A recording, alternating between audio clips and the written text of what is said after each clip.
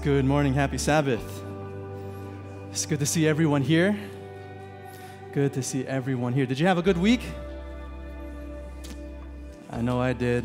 A lot going on. Thank you so much for bringing up that flip chart. Oh, I forgot. Oh, I have my marker here. Thank you so much. We're starting a new mini-series this week, 2 weeks. What's the title? Adapt or Expire, Embracing Change to Fulfill Your Mission. Adapt or expire. Adapt or expire.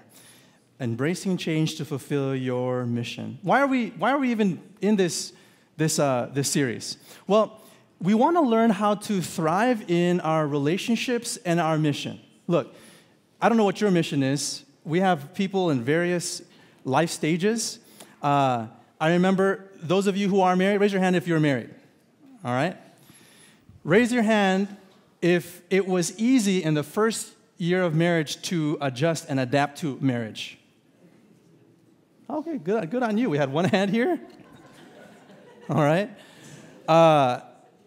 You have to adapt in order to thrive, right? You have to adapt in order to thrive. We have some parents here. I remember my first child had no idea how to change a diaper. No idea. And right when Eliana came out, I'm going to have to learn how to change a diaper. And thank God I know how to change a diaper. I adapted in order to thrive. What about work?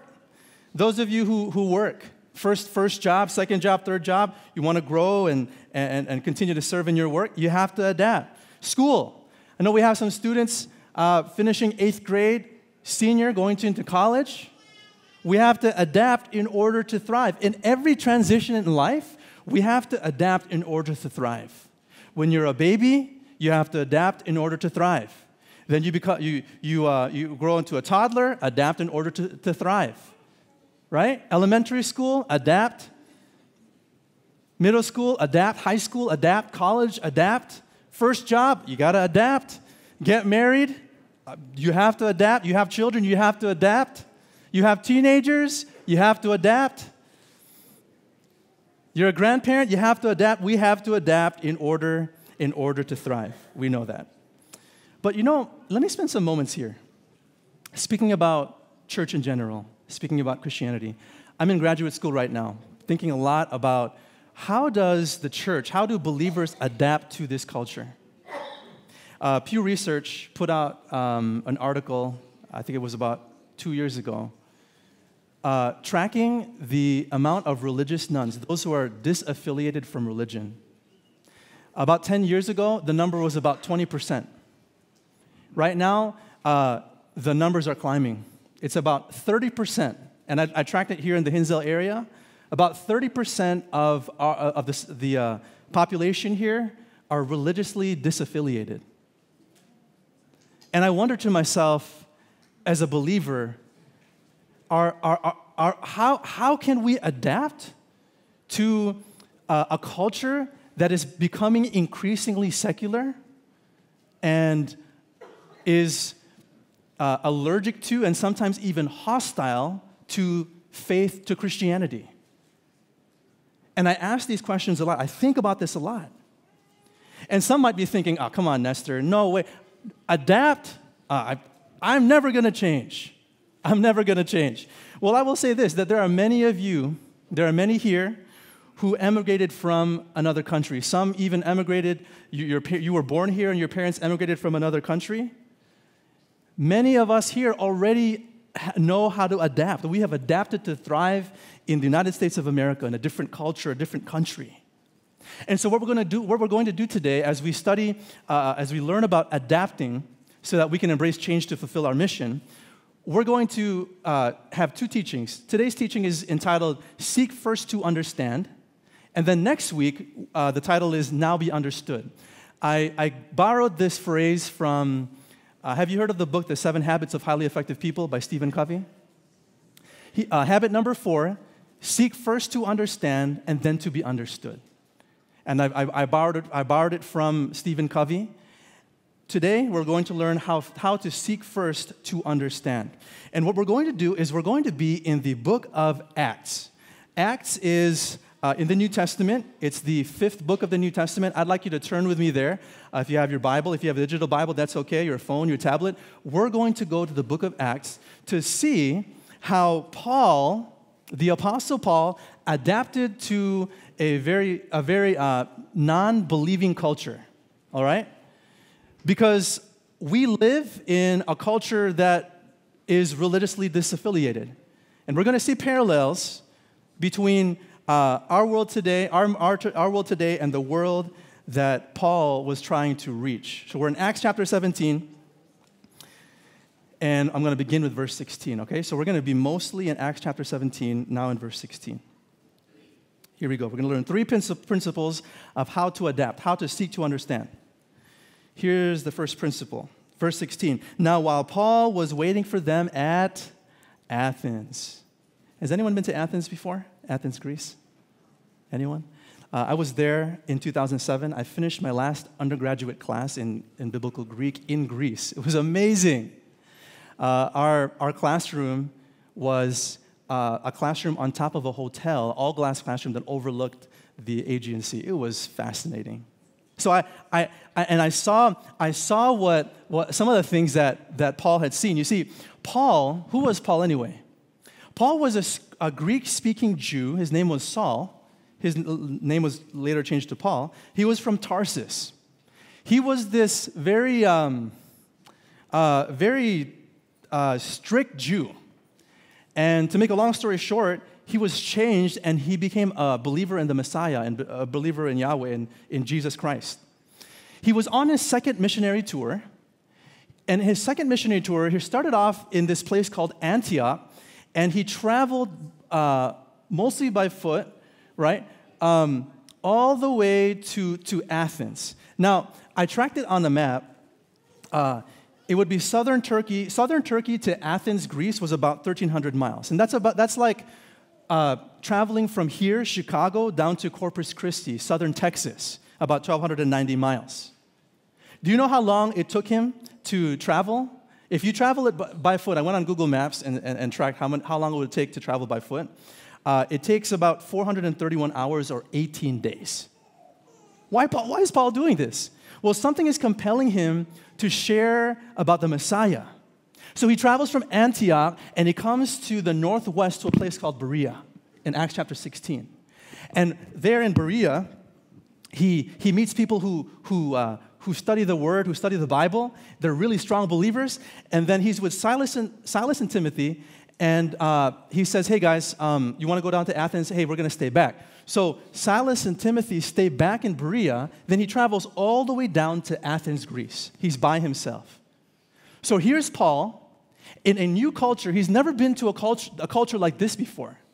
And notice what the Bible says in verse 16. Now, while Paul was waiting for them at Athens, his spirit was provoked within him as he saw that the city was full of idols. Wow. There are a plethora of temples and images of pagan deities. I had seen the Parthenon in Athens, Greece. This amazing temple, magnificent temple that was built for the goddess Athena. Paul is bothered to see that every square inch was covered with idols that represented artificial gods. You know, I was in Indonesia several years ago. You know what covers almost every square inch of Indonesia? Mosquitoes. You guys been to a tropical country? They're everywhere. Philippines, they're everywhere. Everywhere you go, you're watching for these mosquitoes, right? Like I would go into a room, every square inch was covered with a mosquito. They would wait, I really believe that they would wait at the corner of the door or the edge of the door. Right when I opened, they would enter the bathroom of the room. Everywhere I went, I would see these mosquitoes and they would just eat me up. They loved my American blood, I guess. They're everywhere. These gods are everywhere. And these mosquitoes caused Paul to be provoked. The word provoked means agitated.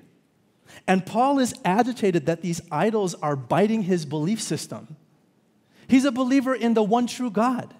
And everywhere he goes, he's seeing these idols to these artificial gods. But check this out. Despite his agitation, Look at what he does. Now, some of us, we get agitated when people believe differently from us.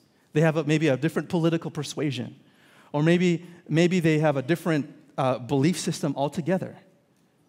Look what Paul does despite his agitation. Verse 17 says, "So he reasoned in the synagogue with the Jews and the devout persons, and in the marketplace every day with those who happened to be there." You know what the word reason means?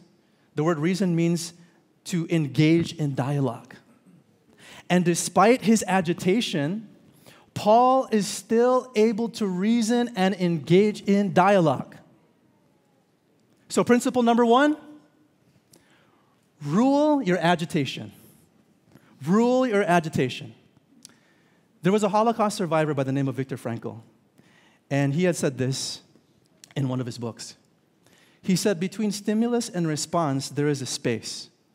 And in that space is our power to choose our response. In our response lies our growth and our freedom. Let me illustrate to you what he meant by that. So between, he called it stimulus and response. Sorry, hope you can read that's an R, okay? He said between stimulus and response, there's a choice. Okay? He didn't add this, but I want to add this here. So right between stimulus and response is what we call feeling. Okay? What's up with Viktor Frankl? Why did he say this? As he was being tortured, and as family members and friends were being tortured in the concentration camps, he had a choice. I'm experiencing the stimuli, right, of being tortured. And I am feeling agitated and angry, probably revengeful. But he said between stimulus and response is a choice. And what happens here is the difference between failure and success, between our growth or our decay. Paul experiences a stimulus. What does he see? He sees idols, right? And what was the accompanying feeling? He was agitated, right? But instead of throwing a fit and say, "Oh, shame on you," right, and calling these people out, what does he do? His response is he reasons with the people. He actually engages in conversation with people. Between our stimulus and response is a choice. And friends, you and I know that if we don't rule our agitation, it's the difference between failure and success. Example. Some of us who are married, let's say Jack and Jill had a marriage. They were married for 9 years, all right, or 8 years. They were married for 8 years, and they're just not connecting, right? And Jill is like, "Come on, Jack, you don't spend time with me, or we don't spend time together." Well, Jill, you got to understand, I'm so busy. I'm so busy at work, right? And they just get into this really awkward spiral in their marriage. And then she begins to complain more and more and more. Jack realizes, like, something needs to change here. And Jack chooses, as he's receiving these feelings of bitterness and sadness and grief in the marriage, he doesn't want to lose the marriage. And he makes a choice that instead of trying to call out his wife and say, "What is wrong with you, Jill?" he says, "Jill, I understand that we're not spending time together. I really want to I want to understand how you feel." Or in the heat of the moment, in the heat of an argument, he says, "You know what? Right now, I am feeling really agitated, and I want to be able to reason with you. And so, Jill, what I'm going to do right now is take a time out, because I love the relationship so much that I'm going to take a time out so that we can reason together instead of failing our marriage." Does this make sense? Principle number 1 from Paul is that we rule our agitation. And between the stimulus and the feeling of agitation that we have, there's a choice. And sometimes that means I imagine Paul taking a break and saying, it's really hard for me to see all these idols, but I'm going to take a break. And yet, he's still able to enter into that season and to enter into conversation with people. Make sense? All right. So, principle number 1, rule your agitation. And friends, you might be agitated by people on the other side of your political views. You might be agitated by people who don't believe the same way you do. I had every reason to become agitated when I was in a conversation with someone in Colorado who had grown up in a church, who started believing in Eastern mysticism. And I had every reason, but you know what? I kept my cool, I ruled my agitation, and I was able to reason with her about the faith. Principle number 1, rule your agitation. Number 2, here we go, verse 17. Acts chapter 17, verse 17. We read this already. So he reasoned in the synagogue with the Jews and the devout persons, and in the marketplace every day with those who happened to be there. And then look at verse 18. Some of the Epicurean and Stoic philosophers also conversed with him. Who are these people? Let me draw this for y'all. So you have on one end, all right, let's just draw a straight line here. All right. Who are the people that Paul is interacting with here? Well, first, he's interacting with what we call, I'm calling it MT, monotheists, right? These are the Jews and he calls them the devout persons, or Luke does. These are the Gentiles. These are the people who are monotheists, meaning they believe in one God, all right? What was their vision? Their vision was the law or the Old Testament, okay? For them. And then he says in verse 18 that he meets these Epicurean and these Stoic philosophers, okay? We'll call them monotheists, okay? You guys catching what I'm writing here? I'm explaining to you because you might not be able to read my handwriting. And there are 2 types of people. There are 2 types of philosophers. Who's the first? The Epicureans, okay? What were the Epicureans? What did they believe? These Epicureans were what we call like secular agnostics, right? So they believed that there could be a God, but they were more like deists, okay? You know what a deist is? A deist is someone who says, you know what? God created this world, but he's completely detached from the world, okay? And then you have the Stoics. And what did the Stoics believe? They believed in some Eastern mysticism, but they prized reason, okay? They prized reason. There might be a God who exists, but he's not really involved. That's a deist, the Epicureans. The Stoics, there could be gods, but we prize reason, we prize thinking. Pew Research put an article out, I mentioned this, studying religious nuns in our culture today. And religious nuns are those who identify as atheist, agnostic, or nothing in particular. You know what they're saying? They're saying that right now the number is about 30% in our culture, and in about 50 years, by year 2070, they're saying that it could reach as high as 50%, 50. And friends, you're thinking to yourself, yeah, these people around us who don't have faith. There are people who have grown up within the Christian tradition, even within this church, who we call the de-churched, who are not even engaged in church. This is a reality and a big problem, especially for those within the Christian persuasion. What does Paul do? Does the text say that Paul bashes all of the Epicureans and the Stoics and the Jews and the Gentiles? No. He reasons with them. Principle number 1, we learned, rule your agitation. Principle number 2, understand them. Who's them? Those who hold opposing belief to yours.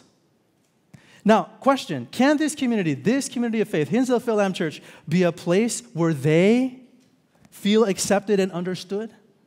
Could this be a place where people who are different from us, who believe differently, who look different from us, can feel safe and accepted? Now, I'm not saying that we have to abandon our beliefs when we engage with people who hold opposing views. But someone might ask, Nestor, is it possible to hold to my convictions without being contaminated? Is that even possible? And my answer to you is unabashedly, unequivocally, yes. The best example of this was Jesus himself. He never abandoned his convictions, but he still engaged with them. Now, question, who labeled them anyway? These categories of us and them, who labeled them anyway? It was the religious leaders who looked down on Jesus and say, how dare you hang out with them, those tax collectors and sinners? What's the point? The point is that the doctrinal guardians, those who were so convinced about their beliefs, were the most likely to treat them as contaminated. And it's just a warning to us that the more we know, the more likely you look down on people who are different from you. But you know, Jesus did not care about those categories. He came to understand us, all of us. He left heaven to come to earth to put himself in our shoes so that he can understand us. And friends, we know that if I don't understand why my kids are acting up, I can put myself in the shoes of my children to understand them. If I don't understand why my spouse is frustrated, I can try to do my best to put myself and say, look, I don't really understand, but I understand that you're really hurt and that I really frustrated you. If we don't understand why there are religious nuns outside and even inside the church, we can put ourselves in their shoes. Principle number 1, rule your agitation. Principle number 2, understand them. Last but not least, we'll read verses 18 through 21. Paul says, verse 18, some of the Epicurean and Stoic philosophers also conversed with him. And some said, what does this babbler wish to say? It's a derogatory term. They're calling Paul names.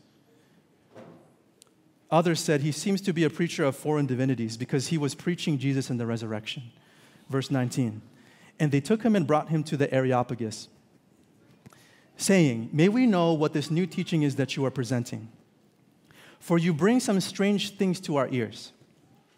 We wish to know, therefore, what these things mean. Verse 21, now all the Athenians and the foreigners who lived there would spend their time in nothing except telling or hearing something new. That's all they would do. They would just share stories, share these, hey, did you hear about that new philosophy or that new idea? That's all they would do.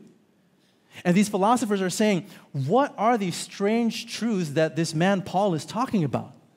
Because they love new and fascinating ideas.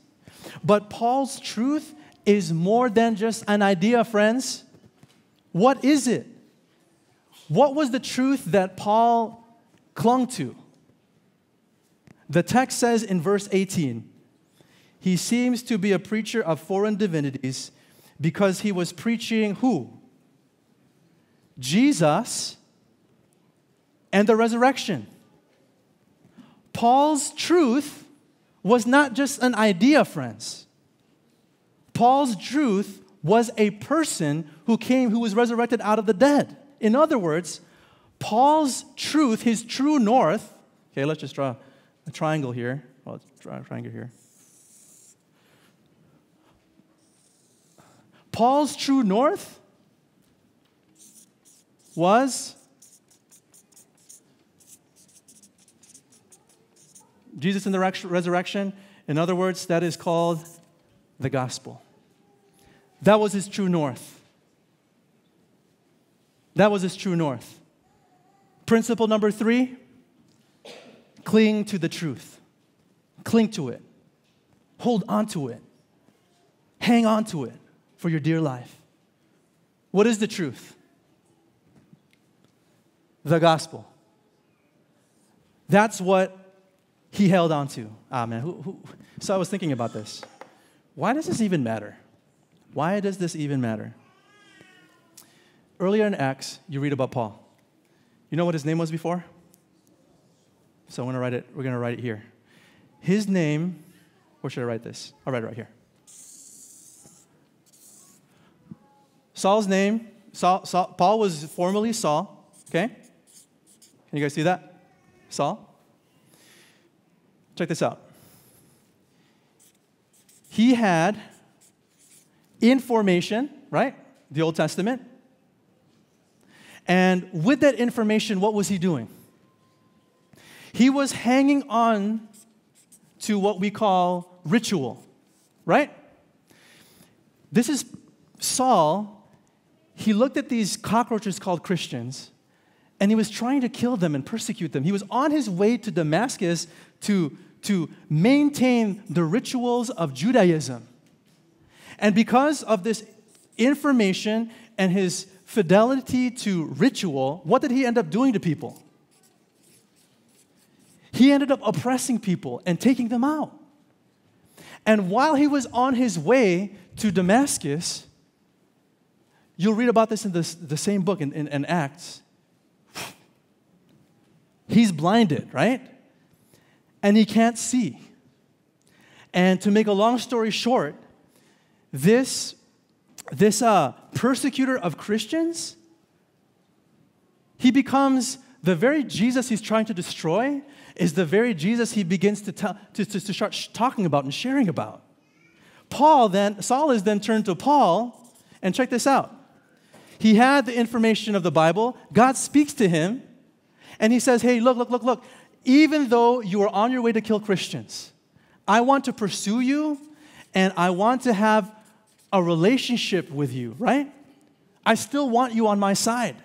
And that relationship led to transformation. Here's why it matters.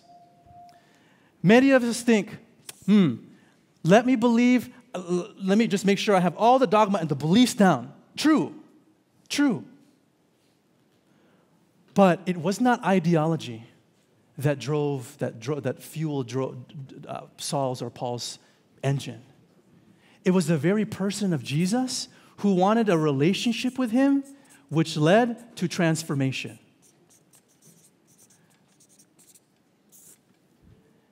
And do you know what happened? Do you know what happened to Paul? You're like, look, Pastor, I'm scared of change. I'm scared of adapting. You know why many of us, one writer said, many of us are scared. I'm scared of adapting and change because I'm not scared of change, I'm actually scared of loss. And there are many people, myself included, who are nervous about change. And check this out. God comes on the scene. He pursues a relationship with him. And Paul's world is turned upside down because his belief in God was not just based on information. It was based on a relationship of Jesus who pursued him via the gospel and called him into a relationship with Jesus, the Father, and the Holy Spirit. And this same Paul was willing to give his life. You know, according to tradition, he was martyred for the faith, and he was even beheaded. And we think to ourselves, I don't want that kind of change. Beheaded, that's crazy. But here was so amazing about the gospel and about Jesus. When I find Jesus, the resurrected Jesus, I find everything that my heart is longing for. I find everything that I'm looking for. And even if I were to risk my life for the sake of this Messiah, that's okay. Because he gives me everything that I need in him. Because he's pursuing a relationship with me. And my question for you, friends, is how do you relate to this Jesus Messiah? Do you relate to him only as a doctrine or as a piece of information that you need to know? Or do we actually interact with the Messiah in a relationship because he's the one who's pursuing me and he gave his life for me, he died for my sin, and he's calling me into this amazing relationship with him, which links me into a relationship with Jesus, the Father, and the Holy Spirit, the Trinity. Like, why, if my heart is longing to be filled, I'm looking for something, Paul finds it. I find it. Many here have found that. And friend, I want to invite you today to not go to God just out of information, but let Him come into your life, change you via the gospel, and enter this amazing intimate relationship with the Father, Son, and Jesus Christ. Friend, I used to be here. Actually, I was here, right? We'll call this irreligion, living apart from God, like the first prodigal son. Then I came here,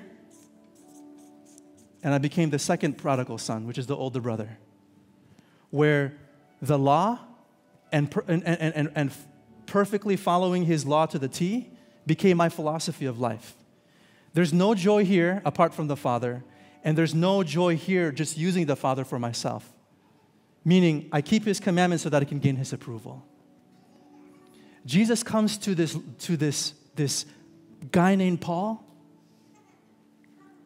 and he says, look, you're here, taking people out, information, committed to ritual and Judaism, now you're taking people out.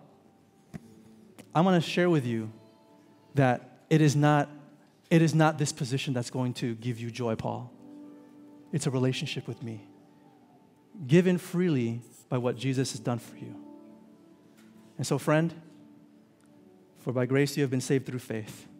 John 3:16, for God so loved the world that whoever believes in Him should not perish. Whoever believes in Him should not perish but have everlasting life. You get into this relationship with Him, it changes your life forever. I promise you. Our praise team is going to come up. We're going to sing this song, Go Light Your World.